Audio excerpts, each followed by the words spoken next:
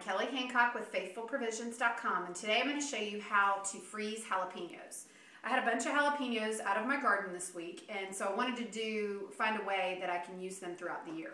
So what I do is I take them and I cut them and dice them and I flash freeze them. But before you start working with jalapenos, what you want to make sure is that when you're finished, you wash your hands and all the utensils you're using really well, because the oils from the inside of the jalapeno are what's going to make the fire and the burn that's going to burn your eyes or anything else that you touch. So here's what we're going to do. We're going to I usually take a small paring knife and I cut the end of the jalapeno off first and I put it in my garbage bowl. And then I cut down the center of the jalapeno from end to end. Now, see in here this white stuff, this white membrane, and then the seeds, that is what makes it hot. So that's what you want to get out if you don't want the heat. I don't. I have little ones, so we don't want it too terribly hot. So I cut them out, and that's all I do there.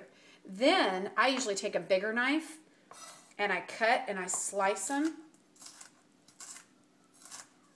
And then I take them this way and dice them into little squares. And then after I get them diced up, I'll put them into a bag. Now, I typically would flash freeze, but with this I don't. So, because jalapenos are so little, I can just crunch them up. So that's all you do. You just freeze them, put them in the bag, and then put them in the freezer, and you're good to go. Thanks.